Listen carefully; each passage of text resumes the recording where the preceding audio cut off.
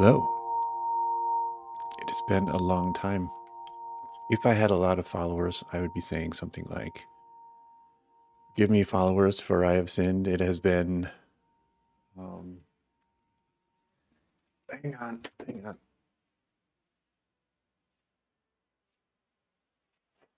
It has been 14 days since my last Twitch." That's because I've been working on this. And this is called Ephemeris. Ephemeris. Um, which the title of that might change because I just last night thought, hey, what about that thing I always say about not, naming your projects things that a bunch of other people have named it. And I Googled Ephemeris album, and I got at least three or four different albums that came out in the last 10 years that were named this. So I think I might see if I don't care or if I do care enough to change it. But I kind of like the name. It refers to um, it's a it refers to an astronomical chart that keeps track of the motions of celestial bodies, and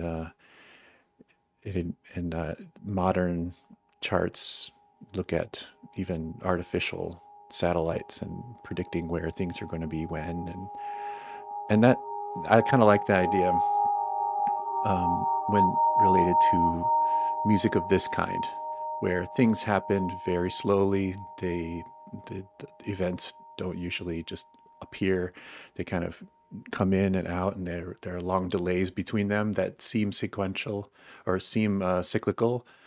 And it is cyclical, but this piece is more generative and indeterminate, meaning that we don't really know what the um, kind of randomizing within certain parameters. So there's a degree of determinacy where the composer steps in and says, "This is what I want," and then there's another, which leaves a great deal of it to kind of chance, I guess. It's not exactly chance; it's kind of controlled within boundaries chance, and I'll walk you through it. Um, what we're hearing now is not the complete piece; it's just a piece of it, a piece of the piece. What we're listening to right now is the A section. You can see that there are three right now. I started with A, which began as in the last, I think the last composition tweet or Twitch that I did was recording trumpet chords or arranging trumpet chords that I played into the microphone. Well, I messed with those a lot and made these kind of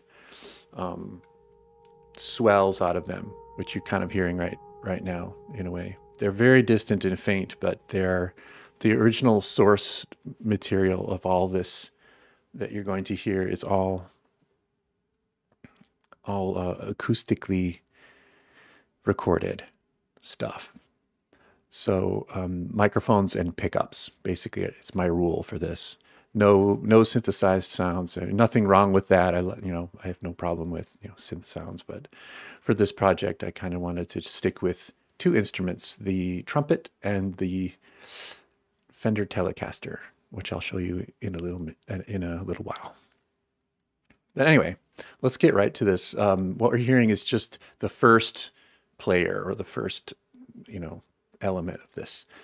And yeah, you can read the bottom thing. It's kind of a short description of what's going on in this slice, but it's very kind of, it doesn't, I can explain it more this way. So what we're hearing are these chords fading in and fading out, and that's fine, but they're not going to sound the same each time they happen. And I've made sure of that using this piece, by the way, is being played by an application called. I guess it's better to say that it's a programming language for musicians. for composers or sound people or sound designers. And it's as you can see, it's a graphical programming language. I'm just learning it. This is the second project I've worked on with this. The first, oh no, okay. So I guess the Twitch I did before was about the first one. Was the oh gosh, I'm blanking. Anyway, it was a piece that I did called Crowd Song B, and that's different. That's a different use of this. That was my first attempt. This is my second attempt. So what I wanted to do was put the programming into more to kind of do more in terms of what I want out of this piece.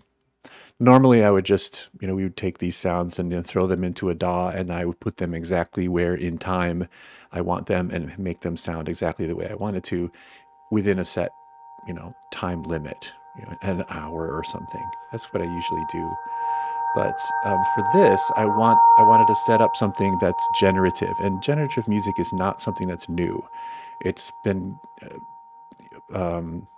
there's a whole history of generative music, and if you want to get more into that, start with Brian Eno, who's I bring up his name all the time. But I wanted to play too. I don't think that with something that's so broad and full of possibilities, I think it's ridiculous to just say, okay, that's been done. We're not, there's no need to do any more of that, because it's kind of like you've been given this set of tools, and you can't just say, oh, we've used these tools, so we're done with them. That's not how tools work. You take those tools and you build something new and interesting out of them, and we'll never get to the bottom of all the possibilities of generative music. And it's just, by the nature of it, it's just full of possibilities that I'm ready to dive in. But I'm just saying that this is nothing new. There are plenty of generative music out there. But okay, so what this program does is, first I've recorded all these tracks and put them on and make them into WAV files. Each generation, or each iteration of these chords, they're all different. They have different tonalities and things. And there are 23 of them. And they're all listed here, if you can see that. I think I can blow this up. Oh, my goodness. Okay. Yeah, we can totally see this. Okay, so you can see that each of these is a WAV file, and the little orange square there just indicates which one is being played at the moment, or which one is queued up to play next. So yeah, so it just switched to another one, and you can see that name up here at the top. Generally, just so I know these things are pretty tough to look at.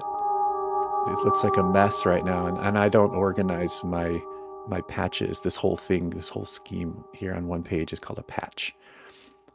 If you can imagine, like a patch board on a vintage synthesizer, with the chords going from one module to another for different reasons. That's the idea. This is connected to that. This goes into that. This comes out of that. This object processes that in a certain way. There's math going on, as you can see. And so, yeah, that's a good way to kind of visualize it. But don't be, if you're not familiar with pure data, this language, this looks really complicated, but it's really not as complicated as it could be. And I'm just kind of scratching the surface of what this can do. Kind of still a noob at it. And I'll admit that a lot of these processes that I've done here were just me figuring out how to use the thing. And that this section, this is the part that figures out the delay between the file plays based on this information up here. I'm sure it's not the easiest way to do it. That people who are if you're more familiar with this, with pure data, that you could figure out much better, more efficient ways to use fewer objects and to do the same thing that I'm doing. But this is just the way I understand it at this level of my knowledge of it. So I think that's kind of funny because in a way, I mean, if this sound, let's say this, let's take this, the min-max computer. Okay, I realize that some of these things could be done a lot simpler with fewer objects, but the way I've got it set up now, it works. It works. It's not the easiest way. It's kind of, if you can imagine, you know, those, you know, you could reach over and turn off the light switch, or you could build one of those, what are they called? Rube Goldberg machines that, you know, where you drop the ball and the ball hits the dominoes and the dominoes hit the dominoes, you know, for 5 minutes until it runs into another thing. It pushes the car down the track and it touches the thing, and then it springs up and the toast pops up, and then the heater goes, okay, you know, all that stuff.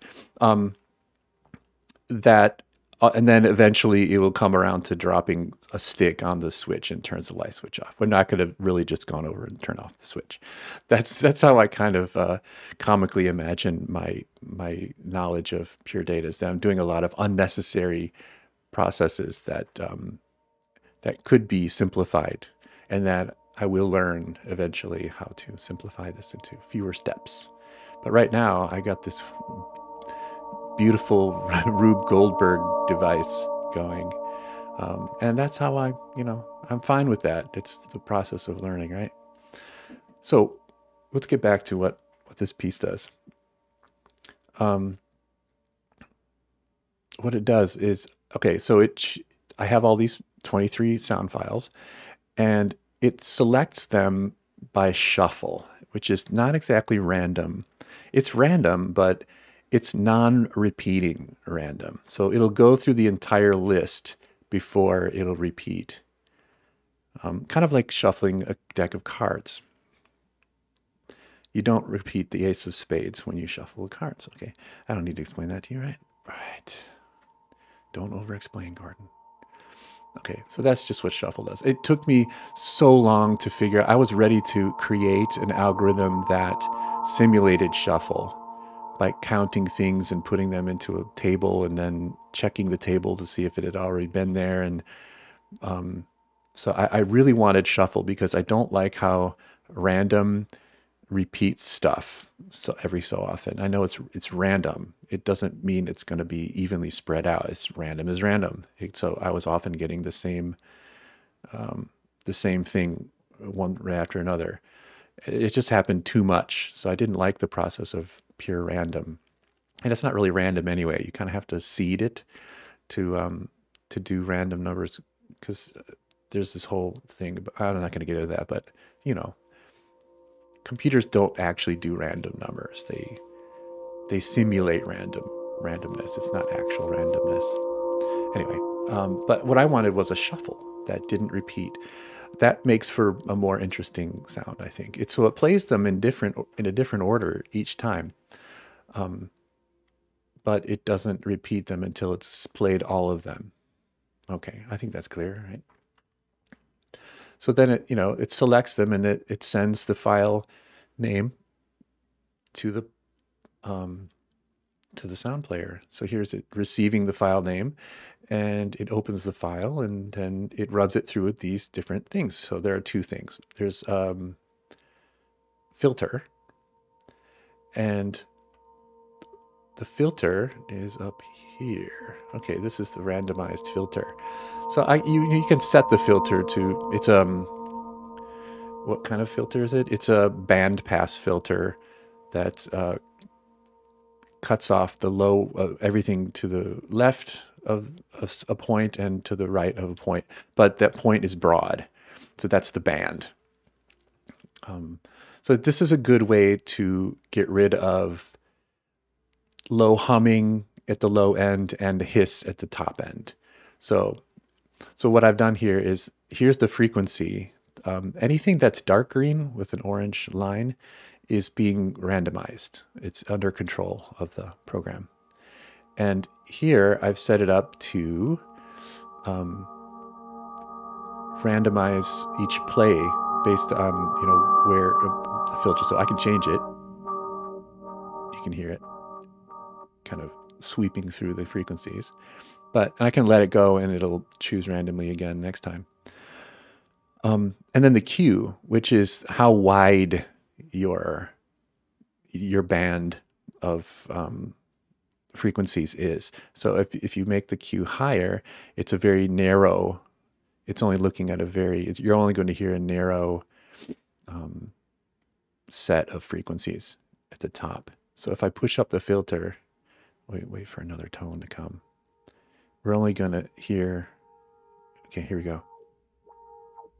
It's very specific, but if we open it up, we hear more frequencies at once, and it doesn't matter where we are in the frequency spectrum. So that's cool. So these are kind of randomized between reasonable limits. So I've set it up to, it doesn't ridiculously, I mean, if you set it up just random filter Q and frequency, then you're often going to get outside of the bounds of human hearing or reasonable listening. So there are limits to how much randomness is going on, just to make sure that it's reasonably audible and interesting, I think, to my ears. So there we go. So it goes through this kind of randomized filtering thing. And then it also goes through another randomizer, which is pan and volume. So I've got these three sliders here. The one in the center is basically just volume, but I've got it automated so that all the time it's kind of running through this random pan crawler that I made. I'm sure there's a better way to do it, and I know there is. Actually, there's an object called line that will take your data and then move it up or down according to this line that you draw on a chart. But here I've kind of done this manually. This is my Rube Goldberg version of a pan crawler. So what I've got it doing is that it randomly chooses a volume to start with. And this works for left and right channel. So every time it reiterates, it plays a new sound, it calculates a new random starting point for both of them. And then it'll immediately start crawling one channel down and another channel up. So they're always going to be, you can kind of see their behavior right now, that one's going down and the other's going up. So that's going to give the effect of panning. So we're coming up on the right more and down on the left. So it's going to sound like it's moving to the right channel. So I don't know if you can hear this. Yeah, you can even see it in the VU up here. So it's higher on the right. And just the louder the original file is, it's more dramatic and pronounced. Okay. So these sounds kind of fade in and they fade out already, but they're kind of moving into the channels anyway. So that's an element of the piece.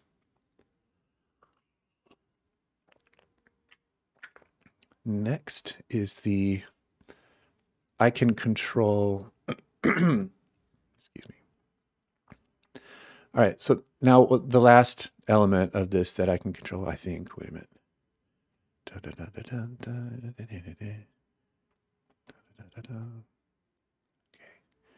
All right, so the last element that I can control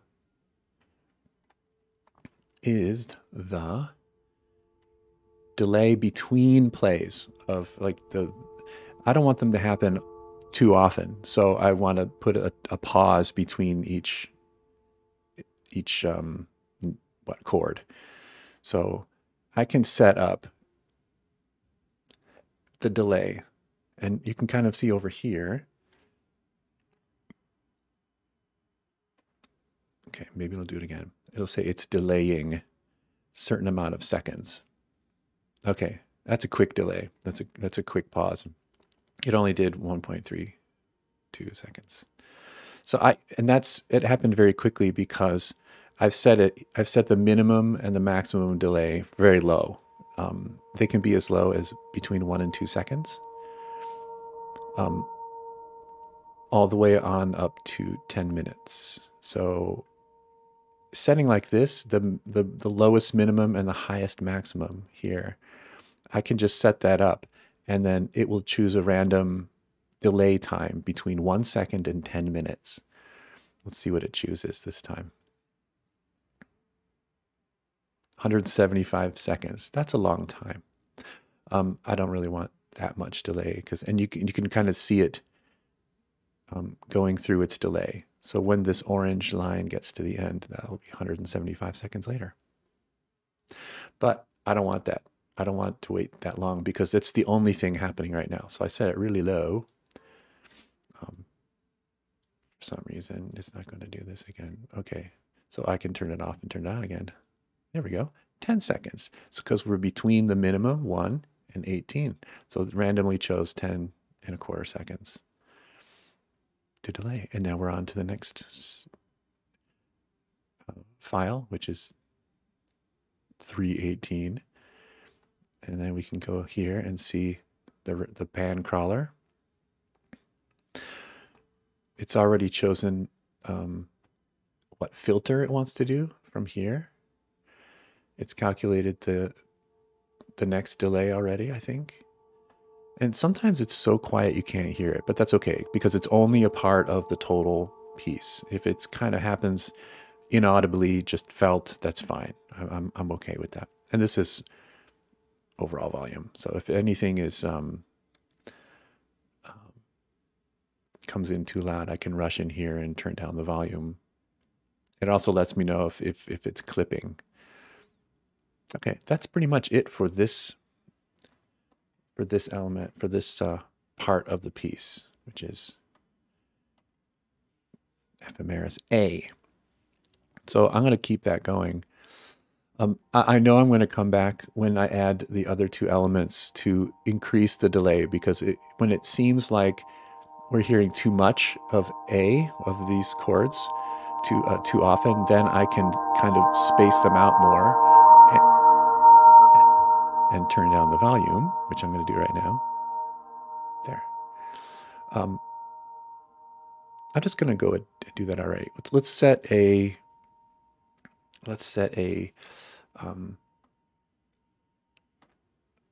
maximum delay of about a minute and a minimum delay of 20 seconds. So that sounds, for now, we can always change this at any time. So let's set this back up and we'll take you to Ephemeris B. So B is the next element. So I'm just using different patches, and you can play as many patches, I think, as your computer can handle at once. So I can just keep adding layers to this. It will play them simultaneously if I set them up to do so. A is going to keep playing while we work on B. So I have to turn this on, but A will happen a lot less frequently because we just set it up that way. So let's just start up. Okay, before I start it up, we're going to see some things here. In this one's a little different. This one deals with different kinds of sounds. Now what I did was I wrote out 30 dyads. And a dyad is just a 2-note chord. If you think triad for a 3-note chord, dyad is just 2 notes. And all of these dyads are the notes within the dyad are spaced by perfect intervals, just meaning in this case the perfect intervals are unisons, like the same note, octaves, which are just the same pitch, but in different octaves, and fourths and fifths. Those are the perfect intervals. And a fourth is just dum bum bum bum bum bum bum bum bum bum. That's a perfect fourth going up. A fifth is bum bum bum bum. So you hear those. Those are the foundation of all tonal music. You hear these all the time. They're very natural. They occur in nature. Things just ring out in fourths and fifths all the time. You hear that. It's just part of the physics of sound. So this is why I want to use fourths and fifths. And they're really easy to work with. They're easy to hear, and they're also they mix very well with other tones, usually. So and they're easy to work with kind of as a building block. So I recorded all 12 keys. So I've got 30 of these things, and they're recorded on a guitar. Maybe I can play. I hope it doesn't crash my system, but I hope I can hear this. But I'm going to play an example of the sounds. Here's one. Okay, that's the lowest one. It's a very low one. Right. Here's another one.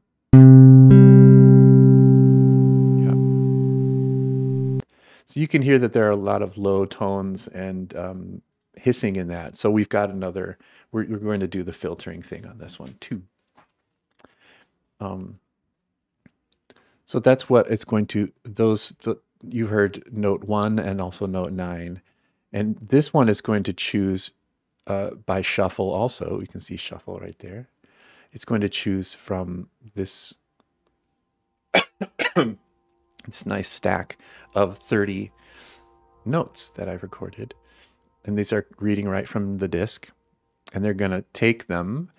There are actually 2 identical sets of players in this. And there's nothing different about them, but they are set up to play simultaneously within the same patch. So I guess I just have twin players doing the same thing, pulling from the same stable of notes, the same set of notes, note files. So you can see this is one up top here. Zoom in here. Oh boy, that's pretty large. So the controls, the main controls, you can see are start and stop for each of the players. So this is 1. It's going to show the note waveform here. It's going to show when it's playing, it'll register in this VU, this velocity, or this volume indicator. It's going to also, this one, if you want to watch, this blue set of squares tells us what phase each player is in. So the first phase is it's going to play the note quietly. We're not going to hear it because it's going to be, the volume is going to be automatically turned down for this phase because it's processing. It's going to listen to the note and apply heavy reverb on it, like kind of like room echo, but it's not exactly echo, it's reverb. Imagine being in a cave, you know, and it just kind of rings out.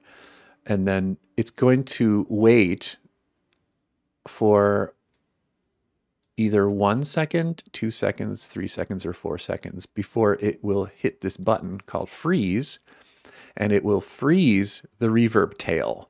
So it's going to kind of like go, bah, and then it'll decide, it'll hold out this note indefinitely until we turn it off, until we turn off the freeze. Just a second.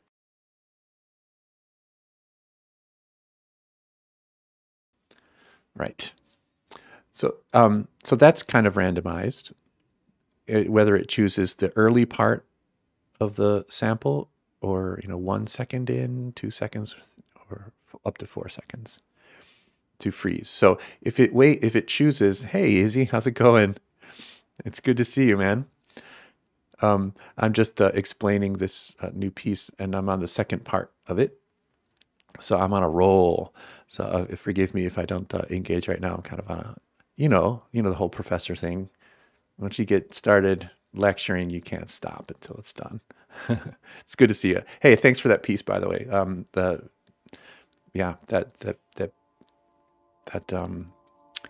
That piece kind of gets me in the feels. So, all right, here we go. So it can choose at what point, because the later in the play that in the reverb tail that it decides to freeze, the quieter it'll be, and it's also kind of different. It's got a different sonority to it, and I can choose the degree of wetness or dryness, which is how much reverb to original signal we hear. It also randomizes the filter frequency and the EQ, which is similar to what we saw in the A part. So I don't have to explain that again. And then it goes through, and there are all these. I can set up how much I want the fade in, how long I want the fade in to last, minimum, maximum, how long I want the hold to be. So if I want the piece to stretch out really long and be very spacious and last for hours and hours and rarely iterate things, not overstate, I can set these parameters to stretch it out or make it tight and move along quickly. But I want the piece to generally kind of be slow. So all right, let's have a look at what it does. So what it should do when I start this up is it'll read, both players will read from one of 30 files. It'll shuffle them again. It'll throw one in here and one in here. And it'll start to quietly, we won't hear this part of it, but it will start to play the sounds, and it'll reverb them, and then it will freeze them at some point, and then they'll start to fade in at a predetermined kind of random speed, parameter, and then it'll hold it for a while that I've determined, or by randomness. I've determined the minimum and maximum hold, and also same with the fade out. And then there will be another pause between each of these things. And then because they are kind of randomly, all these times are randomly chosen, these are going to get out of sync eventually, and then which is what I want. So let's fire it up and see what happens. So we'll start this one, and there's the note. It's reverbing and freezing. Okay, it's got it. So now it's going to fade it in. Here it comes. I noticed that for some reason the first one gets a lot of hiss, but it's usually corrected on the second time around. That's okay. I don't mind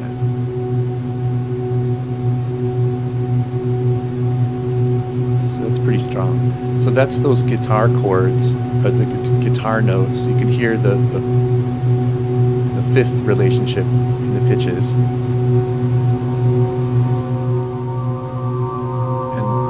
Thing swelling in the back is the A section doing its thing. So it's still holding, and after a while, now it's starting to fade out. Just turn up the volume. Here it's starting to fade out by itself until it gets to the bottom. And when it bottoms out, it will go to the pause phase and wait a random time interval before it starts all over again. So that happens over and over again. And hopefully the idea is that two sounds won't be alike because of all the different varying, factors. So I can start the second player so that they kind of run in sympathy with each other. Well, it happened to choose the same one. Look, okay, it's not set up to shuffle between them. It just happened to pick the same note. This happens. Okay, so that's B. Working away. And we can probably turn the volume down on this overall.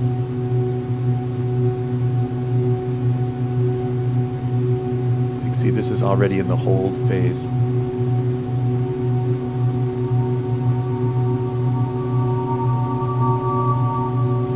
So it sets up these kind of, yeah, thank you. so far. This is my second go at pure data. And there's a lot of stuff in here that I'm sure could be simplified. I just don't know the program well enough yet. So I've got these Rube Goldberg ridiculous processes to do something that's probably very simple, but it works, more or less. But it's so much fun to learn. Izzy, who's listening right now, he's an old pro at this stuff. He uses Max, I think. He has used Max. He's probably taught it too. So we've got two elements going now. One happens kind of rarely. old pro. I'm at pro. The emphasis on pro. And I don't know Max. I've heard of Max more, but it's the it's the I guess the better version of this. This is the cheap free version, but I love it. I think I'll start with this and move to Max one if I like it.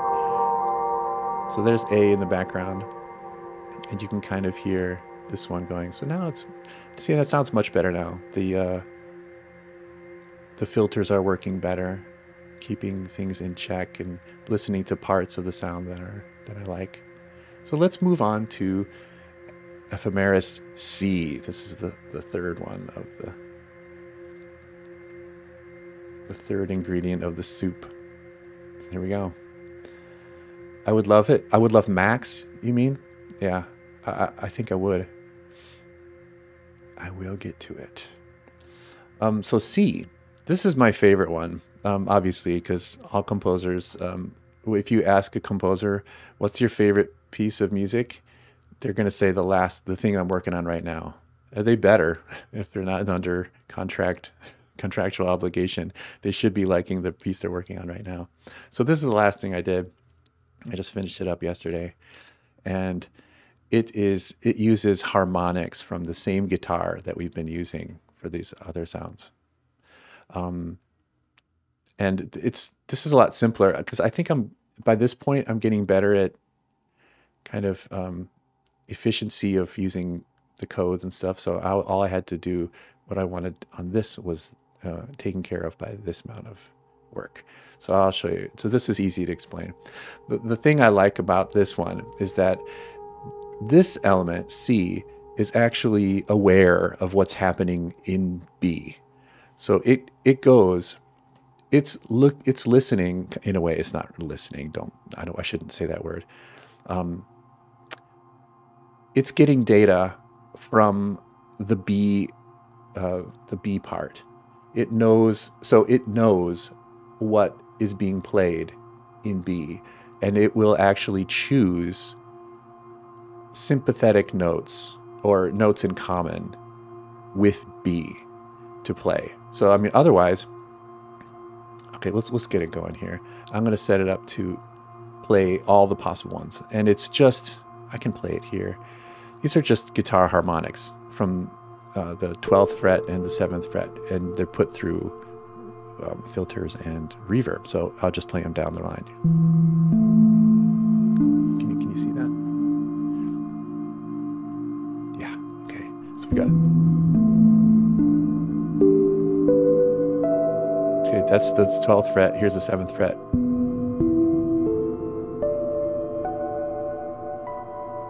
Okay. And it's going ahead and randomizing them.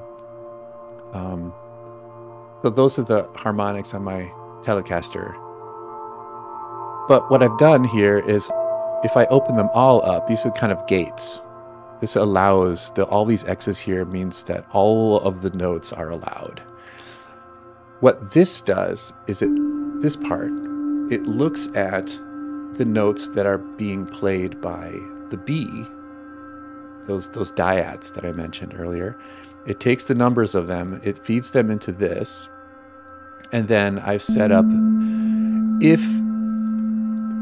this certain dyad is being played, then I only want to hear certain harmonics, the ones that are sympathetic. So in a way, it's kind of going to be listening. It's not doing it right now, but it will. once it starts getting data from B, it will. So right now, a lot of them don't match up. So if it hears any of these notes, and there are a lot of them in this one, it will close all the gates. So we won't hear anything for a while on this one. But if we hear notes 1, 13, or 25, it will open up the gates for these 6 notes here. 0 just kind of initializes the stream. So it will open up notes 1, 5, 6, 7, 8, and 12, and we'll see it here. And that will only allow those notes to be played by this random metronome shuffler. And again, it's shuffle, so it's not going to play the same note twice. But it could theoretically, if we wait. If there is, anyway, there are situations where they will play the same note twice, but it's rare. And we have things like controls of, controlling the reverb, which I've done more of, about damping and dry wet, and filter control. So those aren't really randomized. I got these set up the way I like them. I got the default set. So now it's just going to wait for appropriate times to play appropriate notes, and it'll do that when it wants to.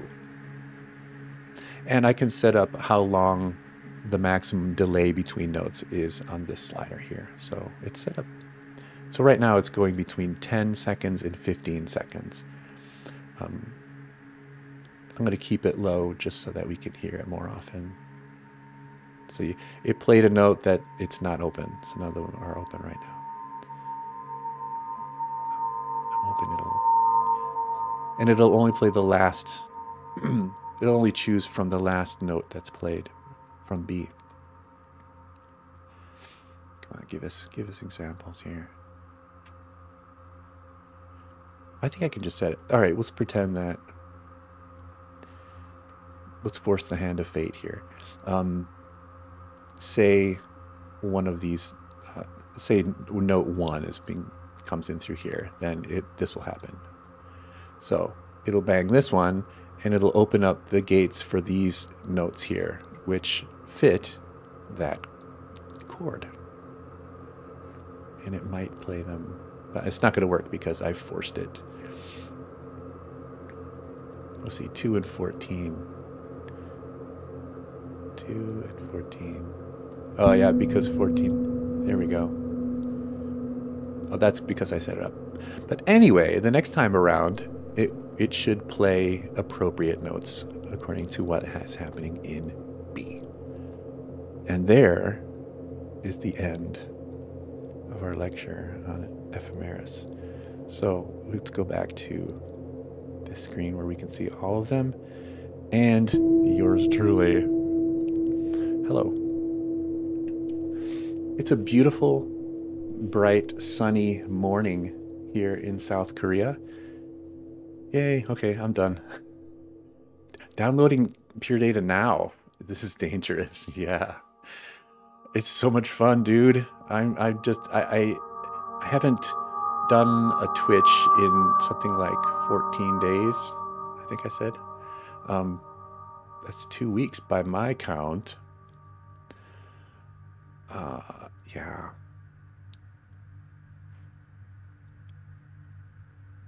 Oh, sorry, but I'm gonna, there's a way that I can tell the moderator bot to leave you alone. I think there's a way to do that. Hold on. I think I wrote it down somewhere. I think it's, is it allow or something? Permit? It's permit. Permit.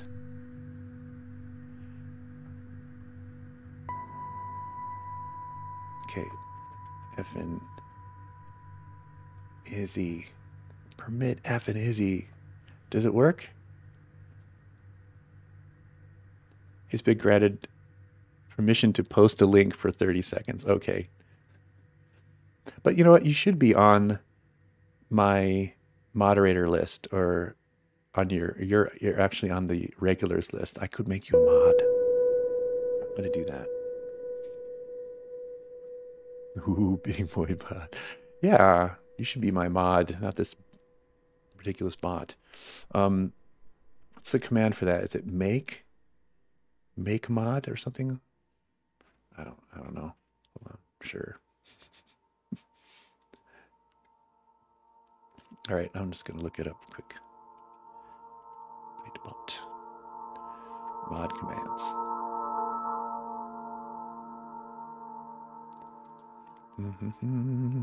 I hope you're all right, Izzy. Oh, great. That's easy.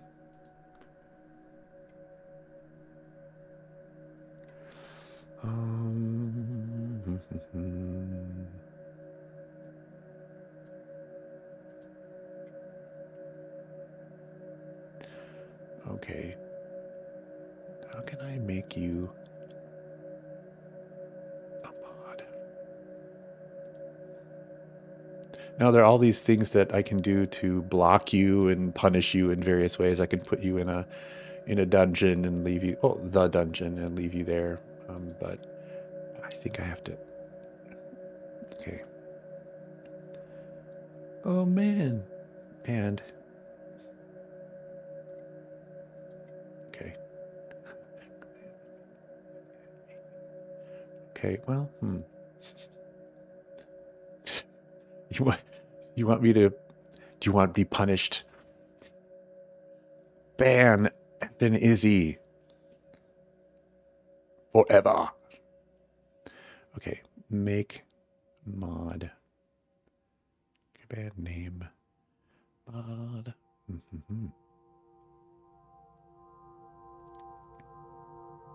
You're in my regulars list.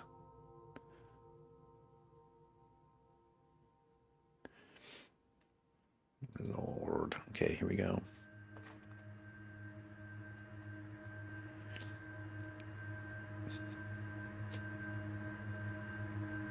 Okay.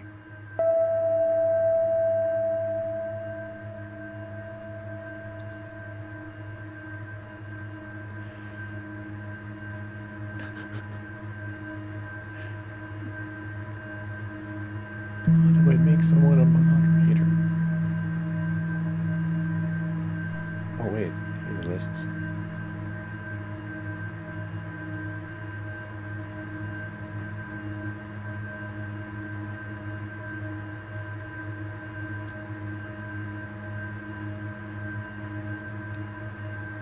Manager.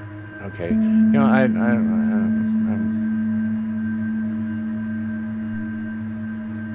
maybe I'll do this later. How you doing, man?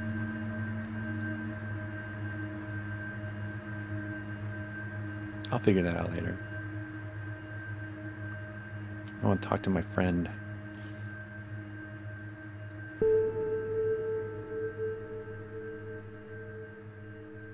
Okay. All right. So the harmonics are actually doing the listening now. So sometimes it doesn't work.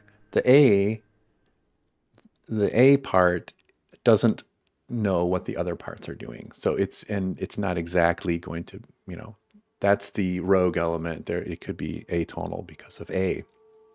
But if we turned off A and just listened to B and C, they're going to play nice and it's going to be very, harmonically pretty tame. Just hanging? Okay. Finished teaching? All right. Hanging with me? Cheers. I'm having my morning coffee, which is already lukewarm. All right. So this is what I've been doing with all my time. This is why I've been kind of AWOL from the whole Twitch world. But I've been watching, and I poke in on you once in a while, see what you're up to, and I'm never disappointed. It's always cool stuff you're doing, whether you're pulling up older pieces of yours, or working on new stuff, or improvising at the piano. It's a great show you got going on. Oh, it's true. I can always expect something new and cool, and you're always updating your visuals, which it's always cool. Wow, my pleasure. It's inspiring. We've got quite a following going on there too. Some cool people. Okay. So how are things on the East Coast?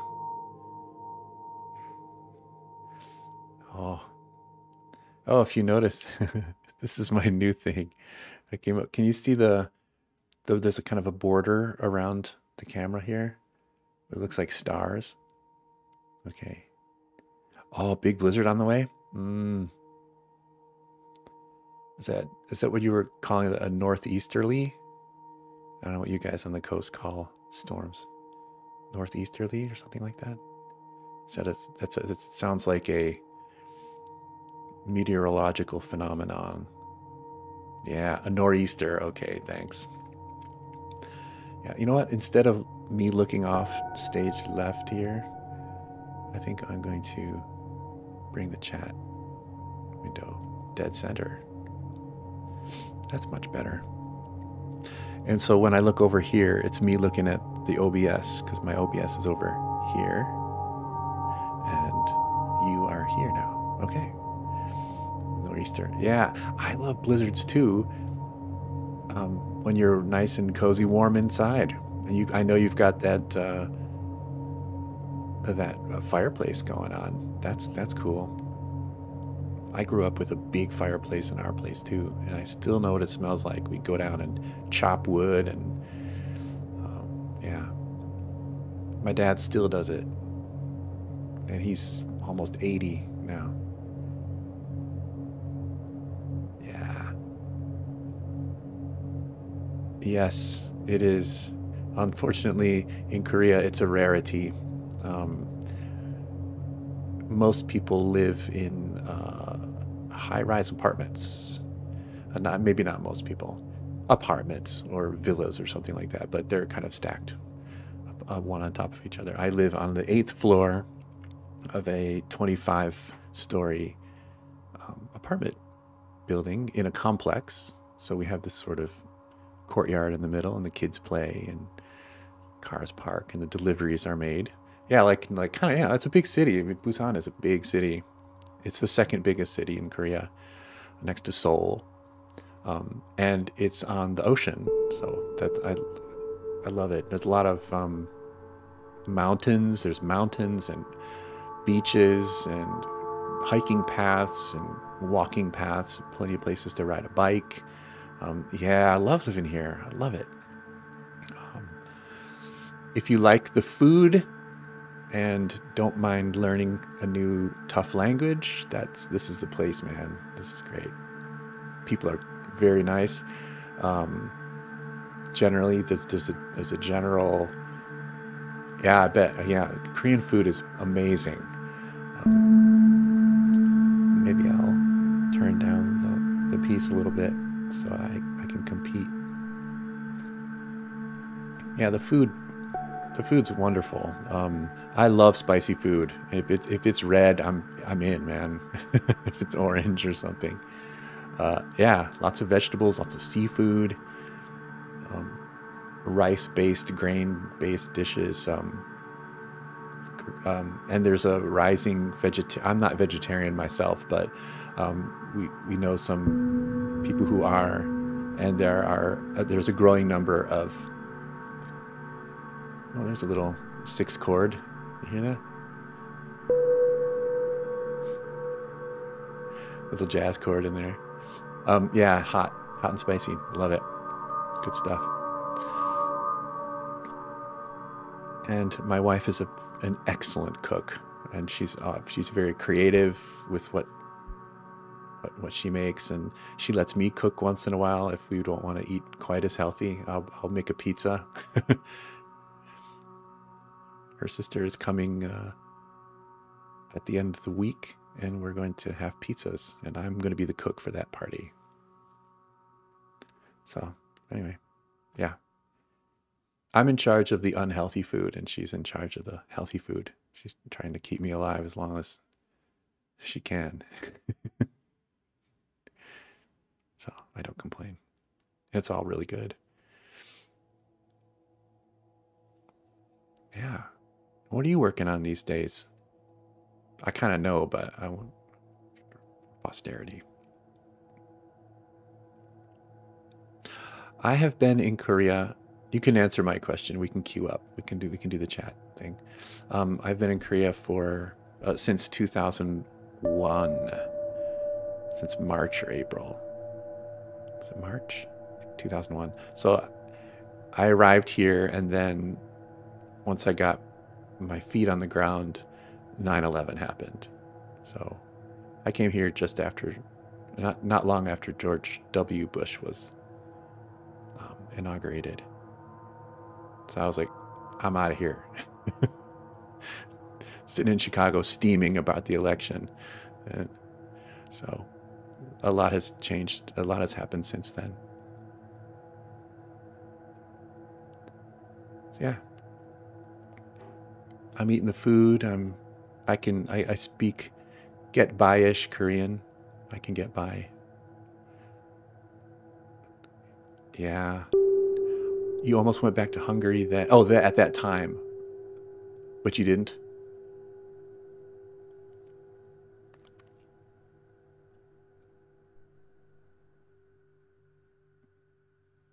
I think you're typing. Yep. Okay. How long did it take you to type yep? I'm teasing. Yes, my dad was talking about going back to Hungary with us boys, my brother and I, and my uncle, his brother. But Corona happened, so we were thinking about going, but slow typer. Are you an eagle typer? Koreans say eagle typer, and they're like one finger at a time.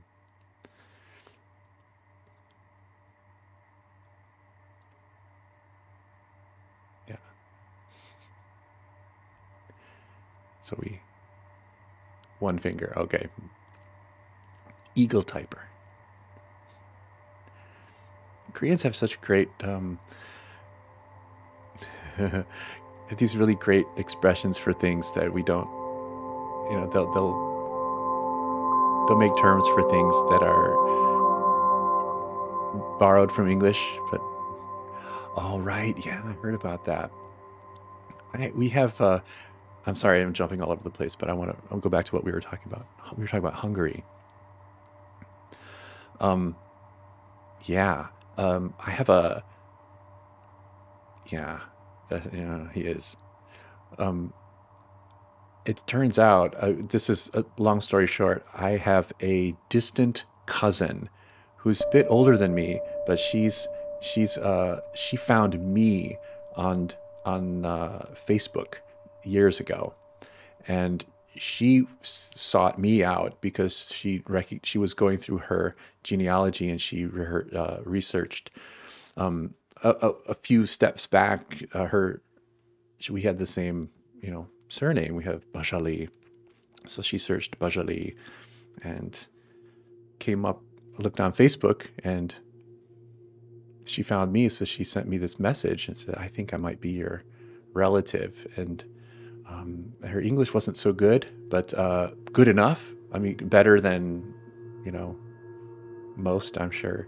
And so we connected and communicated for a while, and it turns out she presented her genealogy, and then I looked at ours, and that my dad had figured out. And sure enough, we even found the photograph of the document that our great grandfather came over from Hungary on a boat, and we have the manifest of the boat that their family came over on, and the names matched and everything. So yeah, we're totally distant cousins. And she's an artist.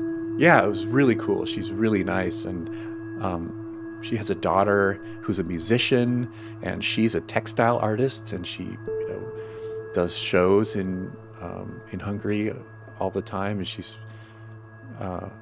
has these really great pieces of art that she's made out of textiles, just bits of wood and repurposed old doors and cloth and burlap and just all these really great, just amazing artists. And she says so much with these materials. It's amazing. Half the country is really, yeah.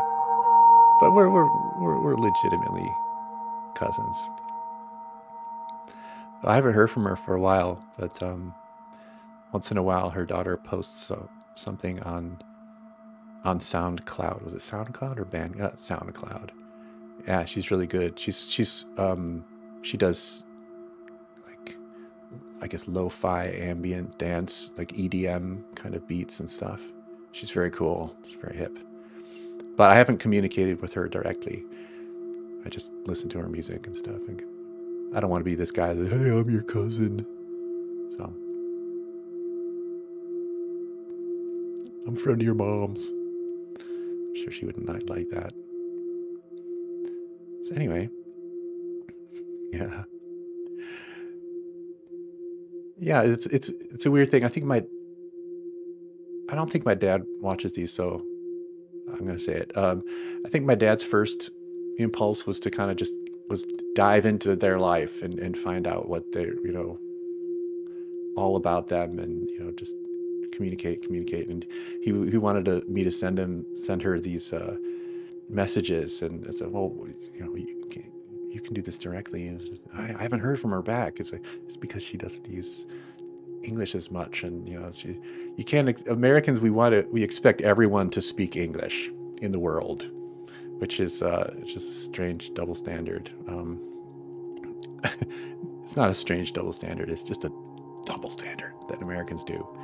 Yep. Mm-hmm. We expect everybody to speak English, and if they don't, we imply that they're not smart or something. It's ridiculous. There are other languages in the world, and English is just, if you want to do business in America, you got to do it, I guess. Anyway, Merca. Yeah. Exactly. But to be fair about my dad, though, he's almost 80, and I call them on the phone, and we don't use telephone. We use the Google Hangouts. But and sometimes their memory is going. They complain about not having the memory that they used to, which I totally get. And it's hard to get old. I get it. But then the other day, I'm talking to him on the phone, and within 5 minutes of picking up the phone, he's speaking to me in German, like fully fluent German, and I know that he didn't speak German in the house. Not really. It was he had something like, he studied German in high school for a couple years, and he devoured it, and he still remembers that stuff. And I studied German too, so we're kind of, and he was way better than me, and I studied a lot longer. And so I was just, oh my God, you speak German. I kind of remember him doing a little German when I was studying German in middle school, but I think he was holding back, because now he just sounds, yeah. Yeah, me too. We use Duolingo. My wife and I use Duolingo to study language every day. It's kind of how I wake up. So these days I'm studying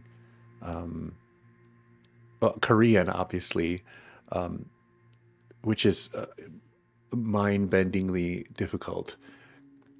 Do I like Korean or Duolingo? Ja, ich auch. Meine Deutsch ist schlecht. Duolingo. Oh, Duolingo. Yeah. Duolingo. Yeah. Duolingo.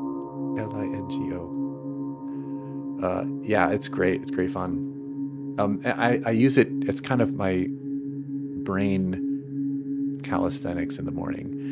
when I wake up, I go straight to the living room and I do 10 to 15 minutes on Duolingo, and then once I study a little bit of Korean, then in my mind is all the cylinders are firing, and I know what's going on. But before, yes, my wife learned Japanese on Duolingo, and now she's fluent. She practices all the time. She's got a Japanese instructor, and I think she might be better than the Japanese instructor now. Yeah, it's such a great way to keep your mind limber is language study. I read somewhere that if you study languages throughout your life, then you really reduce your risk of memory loss and things like what's the as I demonstrate memory loss. As you get older, you might become uh, dis, uh, not dyslexic, but now I'm completely off my, yeah, my butt is kicked.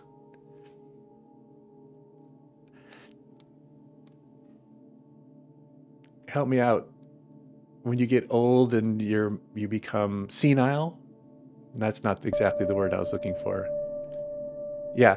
Okay. Yeah. Anyway, studying a language regularly, it helps stave off things like Alzheimer's and um, senility and all the things that where your brain kind of slouches into non-use. So this kind of keeps you. This is why people like Chomsky and just some of those old dementia. That's it. Thank you. Dementia. This is why, yeah, people like Chomsky are super old and they're just they haven't lost a step. They're just bang, bang, bang. They know exactly. They might be slow in talking, but their brain is working a lot faster than their mouth. Yeah. Language study, man. It keeps those the little boxes in your brain, keeps those lids open. Yeah. Okay. So I completely forgot about this music that we're listening to. Um, but I think it's going well because I think if it doesn't annoy me, um, then I'm okay with it. It's actually not bad. Yeah. Thanks. Yeah, it's designed not to get in your face at all. Unless I want it to, then I'll just hit a slider. And so sometimes there'll be these weird meaty chords coming in. So I'm thinking about adding a D, Ephemeris D, and I think that might be a little more rhythmic. I haven't messed with producing rhythms on this, but I think that might be the next step. A drum track. Not like EDM, but just rhythms, maybe non-pitched rhythms. I don't know yet. Oh yeah. Yeah, I love that about oh hey Nate. Nate's here. Yeah, I love that when these kind of happy things happen, these happenstance, serendipity, kind of when the music that can't hear you decides to underscore what you're saying. And I don't remember that when I was talking about my dad and the music changed. I guess we're just kind of looking at a smile on a dog, aren't we, for this?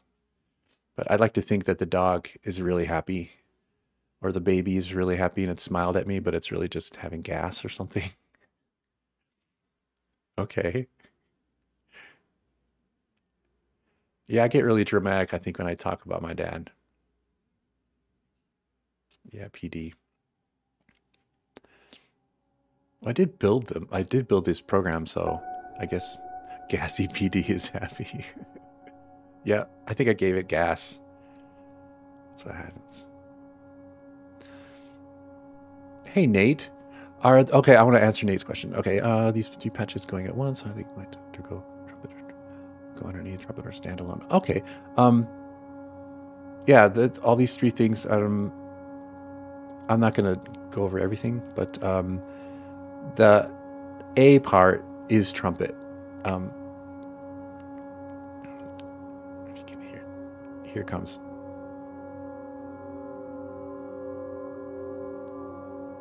Okay, did you hear that little swell in the background? That was processed trumpet chords.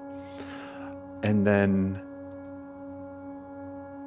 this is it. This is it for now. I think I'm going to add more layers to it. I think I might add more things to go on. It'll be less kind of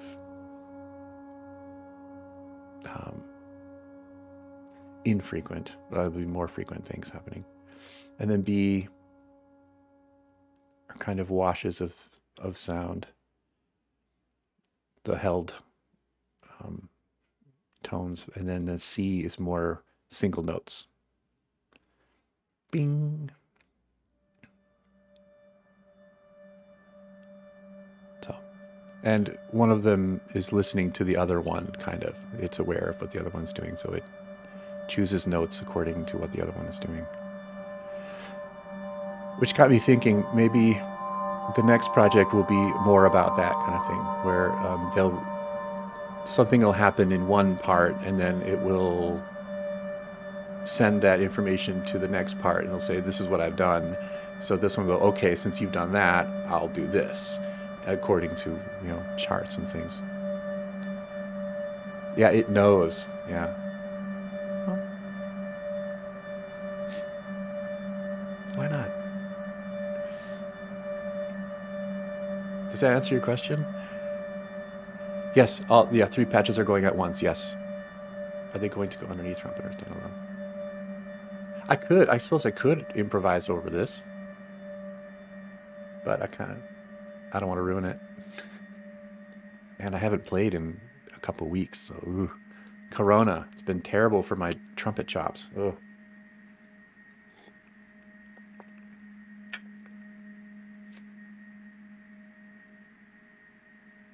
Thanks, Iz. Let's go back to... I keep looking at the camera and I realize the camera's not on. Let's go back to here. Okay. Yeah, I usually, when I'm composing, I use these big cans that are all wrapped up. But because it's got this mic, but this mic sucks, and I'd much rather use my nice condenser mic. And I don't know if you can notice, but in these star fields thing, I'm going to show you.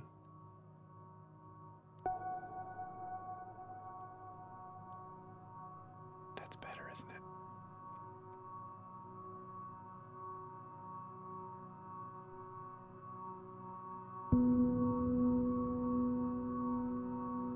No, it's not real time. I wish it was. I wish it were.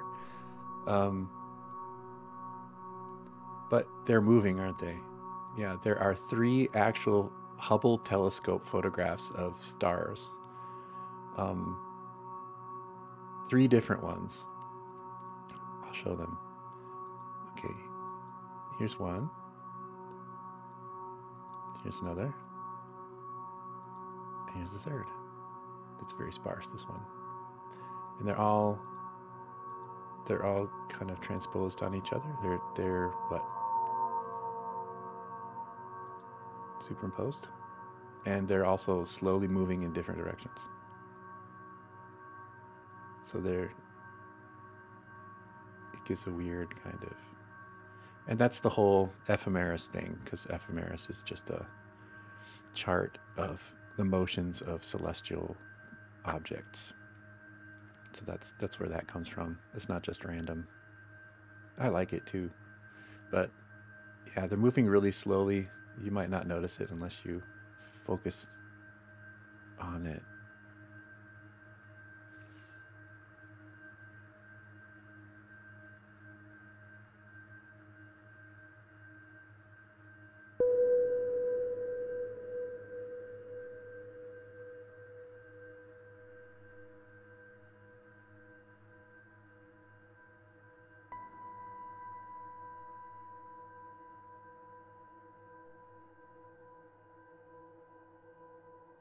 Yeah, don't stare too much. You'll go mad.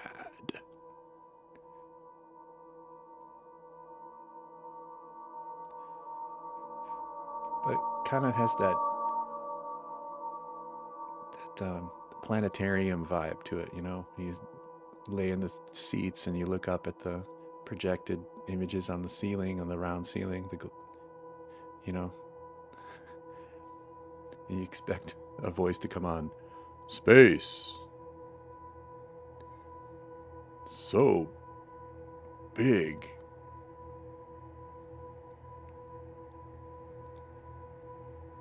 Yeah, I'm not going to do my impression of that guy.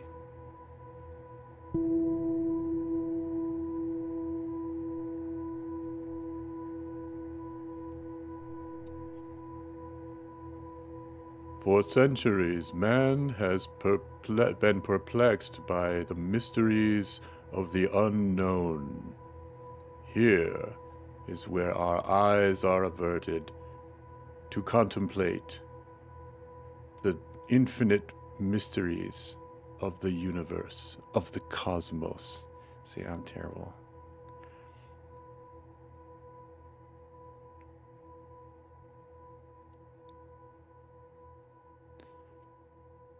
Phenylalanine? Am I saying that right? Phenylalanine. Is that some sort of compound that I should be taking for my dyslexia?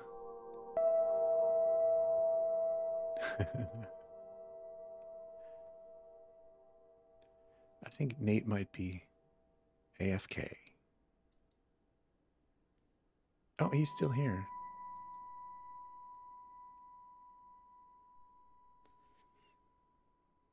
Phenylalanine. Something I should get a prescription for. Sounds like an active ingredient in something.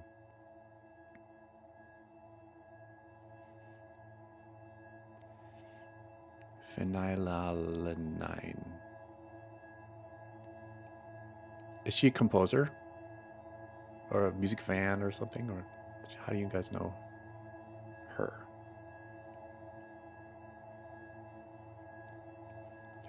Is she a frequent, okay, yes. All of those things, huh? Okay. Cool. Yeah, I think I get more, bots than actual people, but you count for a lot. She composes but hasn't done. Oh, okay.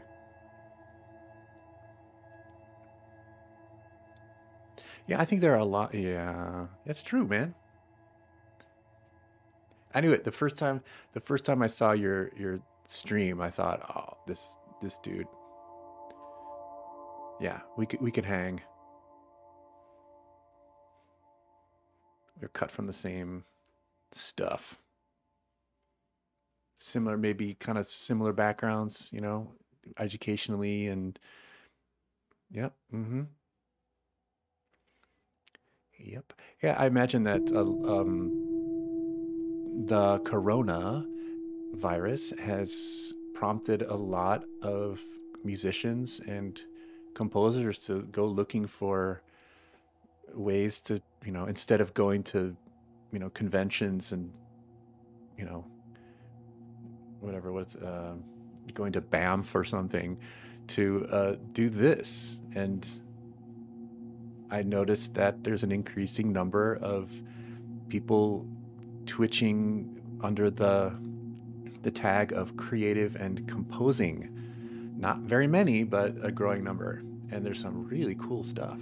I'm very excited by that. I know I've told you this before, but yeah, a lot of people, and everybody's doing something different. Yeah, a bunch of really cool, like very professional composers doing stuff like for TV and film and game music that, they know their stuff, man, and their stuff is amazing and it's really cool to watch them work. And just I think some of them do it. I think we have this human, compulsion to kind of just do it in front of people. Because this kind of feels like what I feel like doing this kind of thing, kind of presenting this new thing that I'm working on in front of you guys is ah decomposing. Oh, okay. Yeah. The feeling I get from this experience showing you guys a piece, it's kind of like a gallery opening or something, or a recital, or just presenting something in a visual way and where you can hear the piece, but it's also social where you can kind of go, oh yeah, and you don't have to like it, you just go, oh yeah, you're just kind of sharing it, and it makes you feel like more of a it makes me feel like more of a like more, because you can compose in a vacuum, and that's okay to a point where you kind of have, yeah, community, exactly, you need a community. um the moderator didn't like because of the all caps. It doesn't like all caps, so just type all caps, the word all caps in lowercase, and then I'll know. You're in trouble with my nightbot. You're gonna get canned in a minute. Banned. Okay. Anyway, what was I saying? Yeah, you can. It's definitely a tool in the expression toolkit, the all caps. That and misspelling the. Right. Is it creepy at all that you're just looking at a blank, like a Starfield screen? Is that okay? Or should I put the piece back up?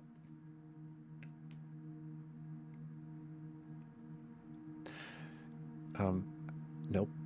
Okay. Um, yeah, there's something about having a community that, I don't know, gives it to my, I don't know how you guys feel about it, but it it I kind of feel like I have more reason or purpose, or I don't feel like I'm doing this by myself or for myself. I do feel like, oh, I'm reminded that, oh, there is a need for artists to kind of meet and show that they're doing stuff and be influenced by each other. And I love listening to your stuff, and Nate's music is really good too. It's all, but we're all doing something different, and it's all really good in different ways. Um, and you get a chance to kind of, like when I'm doing the Twitch, it's my turn at the microphone. I have the conch, so I can say what I want, and you guys, are typing it. And then when I listen to your Twitch, then you get the mic, and I get to type my things. And so it's all. I like the setup. I like the format, and I think it really works for what a lot of composers are doing, and um, more so even than say a round table or um, a convention or something, because those tend to be whoever whoever socially kind of more adapted can can dominate, and they end up being the ones that people kind of look up to and stuff. But I don't know, it doesn't mean they don't have good things to express. But that's the way I remember grad school being, was that there was one or two guys who dominated and were kind of considered amongst our group to be kind of the best. But I don't know if um, objectively their music was any better than some of the others, but just they were more kind of dominating. This the whole academic jockeying for, it's every social group, I guess, does that. Seminar like, yeah. Less formal, yeah, more fun. Yeah, I agree. I tell you, I'm working way more than I did per day, per week than I was before I started doing this, before I met you. It's almost like in the back of my, yeah, composer support group, totally. It's great. Yeah, I'm gonna keep it up. I might go dark, a little, once in a while, but that's only because I'm working. And this week is finals week. Yeah, regularity keeps the juices flowing. Absolutely. And listening to watching other composers working right now, what they're working on right now, does change my habits. Yeah, yeah. I'm doing things a little differently, and I'm getting ideas. And I didn't even know about pure data until recently. I think you mentioned. Okay, I know what it was. Here's how I got turned on to pure data. I was watching your Twitch stream, and I brought up, that a AFOM, a an FOM, a new form of music. That one, the guy in, Edward Luce, I think is his name, in Japan. He's got this really weird ANFOM, right? It's weird, but when I say weird, that's a compliment, uh, in a good way. Weird. It's very cool. It's weird meaning unabashedly unique from anything else that's going on. And I think he's got some really cool ideas about what a new art form can be. And he seems to know a lot about how to manipulate, the visuals and put sound on it and stuff. And it just it has that new car smell of ideas, you know? The smell is just very cool. And it's got mystery and storytelling, and it's got riddles, and you can kind of see that he's working on stuff, and he's constantly, he's constantly updating it and adding things. He added a lot of things recently. He seems to be, uh, coming out and showing his face more, establishing a presence for himself, and gathering lots of, followers and things, and it's very cool and exciting to see that. And then you mentioned that, I bet you could do that on Max or something like that. You mentioned Max, as maybe he uses Max, and I thought, okay, I don't know what that is. So I looked it up, and I found what Max was, and I thought, okay, I don't want to spend money right now, so I just want to. Is there a demo of it that I can get and start? Because I thought, ooh, if he can do that, what can I do? Can I do this on OBS? No, not really. Um, so then I found out that there's pure data. So some of the documentation and the YouTube tutorials are something almost like 15 years old and stuff, and outdated, and they don't even have PD extended anymore. It's not supported. So I had to figure out what was old and what was new and what was relevant and what wasn't. And so I downloaded it and started learning it, and here I am. It's completely dominating my work time. Yeah, and there's a book, I guess, right? People mention this book, but I can imagine that if you write a book about something like this, it's going to become obsolete pretty quickly.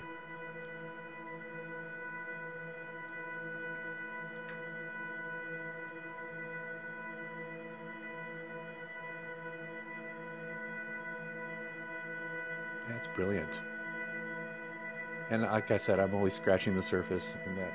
most of the things that I'm doing here, I'm sure could be reduced to more simpler objects. Yeah, a lot of those really early tutorials from like 2008 and stuff are pretty. A lot of that are still relevant, still applicable. But then I'll come across some object that doesn't exist anymore, and I go, "Oh, I wanted that one." So I had to, download an extension. I think that's what they're called, extensions. Like my where's that one? Free verb. If you can see, it's free verb. Where's my? Oh yeah, for B.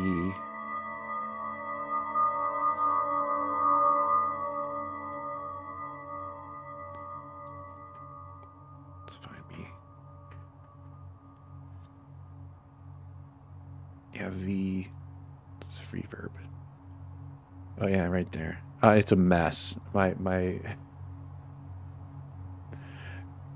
Look at all this. This is such a mess. I really should clean this up, and then use more send and receive functions. And I do use a lot of send and receive functions, but I'm totally messy.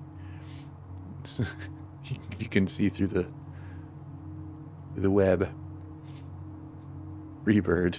Yeah, I like it. It looks like a Zanaka score. Yeah, I really like this kind of thing. I love how that looks. Isn't that awesome? It looks like a Zanaka score. It does. So I set it up to make it look like that. I could put this elsewhere, but I like it right where it is because it gives this little tangential curve thing. Yeah, it is.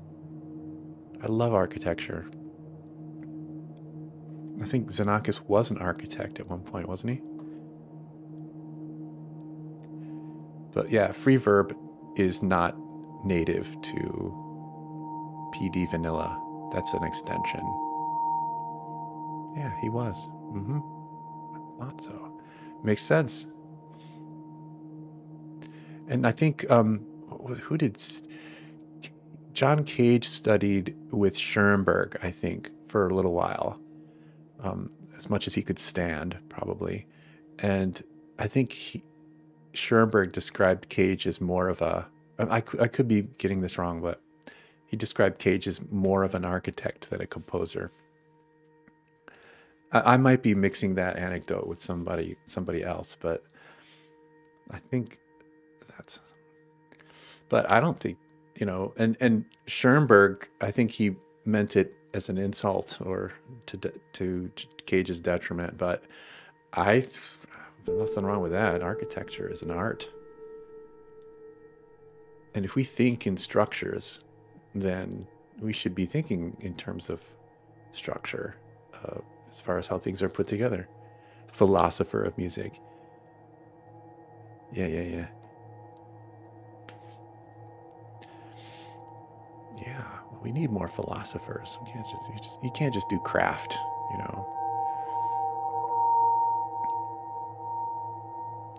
It's not just about the pretty stuff. It's about what it all means. What does it all mean? Yeah, we spend too much time thinking about that, don't we? Not too much, a lot. But it's time well spent. So the free verb is a extension, and what's the other one? I think shuffle. Yeah, shuffle. I really tried to build a shuffler out of random. But when I looked it up, I saw, oh, someone's using shuffle. So I found it. Someone had already made one. And it works beautifully. Just one little object, shuffle. The first number, oops.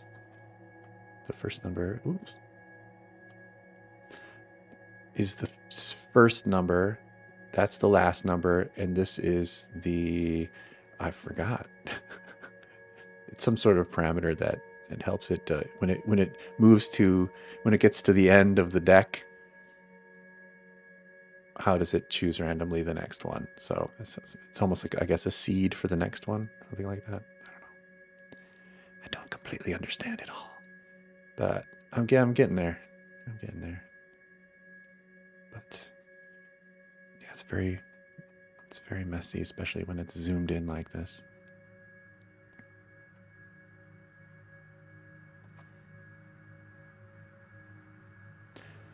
There are so many. Okay. Yeah, that's what I love about it, right? It's one of the things that's great. Is that it's very customizable, and there's really it's a set of tools designed for you to just do whatever you want. But it's not that easy. You can't just think it and do it. You have to figure it out. And I like the figuring out part.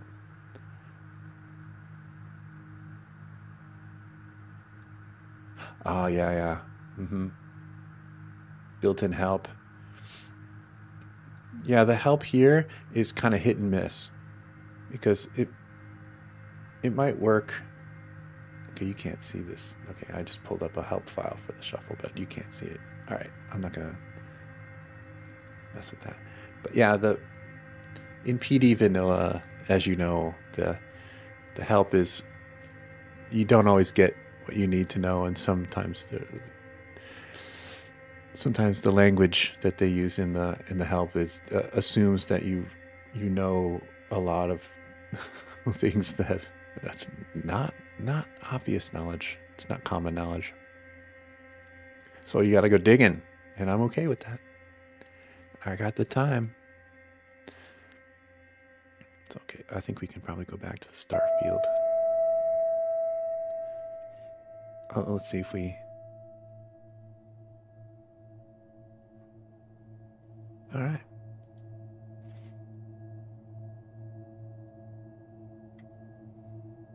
You didn't see the beginning, but there was a whole set up this whole kind of intro beginning thing. So this is the first screen. This is me kind of. This is the Twitch is about to begin screen. Oh, okay, cool.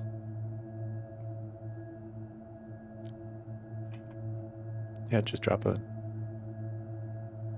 Just yeah, you're AFK. Okay, cool.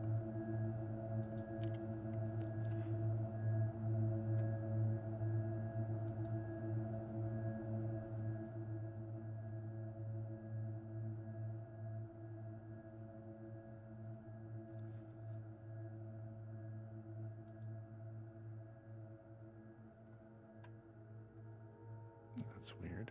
Okay.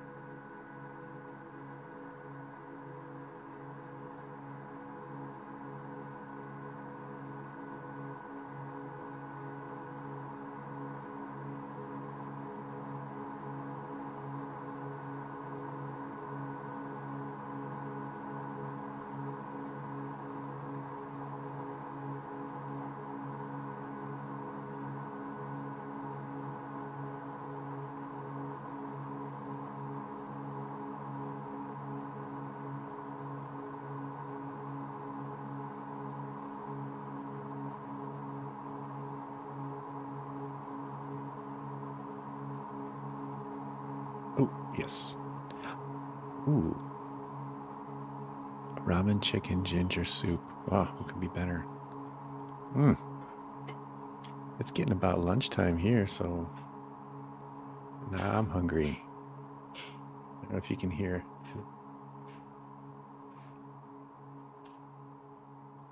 Okay. Okay, maybe you can hear my wife chopping vegetables in the background. Okay, I think most of it is being taken up by the noise filter. But yeah. So it looks like okay. All right. So you were talking on the phone with your sister. Okay. Gluten free. Yeah. It's nice that you can, you know, you can eat something that's delicious and good for you. Happy, healthy. Oh, you can hear it. Okay. Chopping block. Yeah. I think 2 hours and 21 minutes is enough. So I'm going to say my goodbyes to you for now, Mr. Iz, and I will hook up with you again soon on your are you going to be twitching tonight?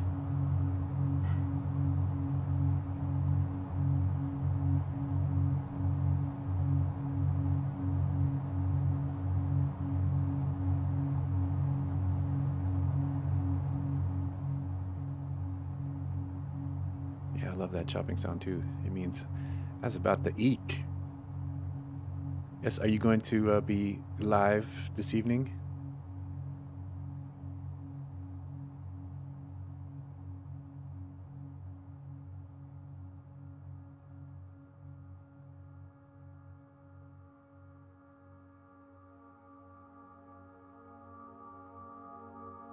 Wednesday evening. Okay.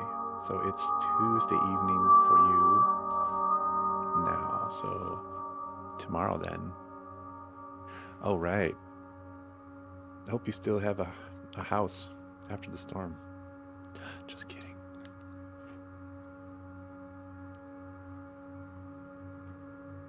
Okay, mon frere. We'll see you next time. And yeah, thanks for coming by and making it a real fun one. Ah, yeah, Kivanok. Yeah, I learned that one. Kivanok. Yeah. Yo, it fagyat Kivanok, right? You can't correct me because I can't hear you. Okay. Kosonom, see ya, and see you next time. Ciao.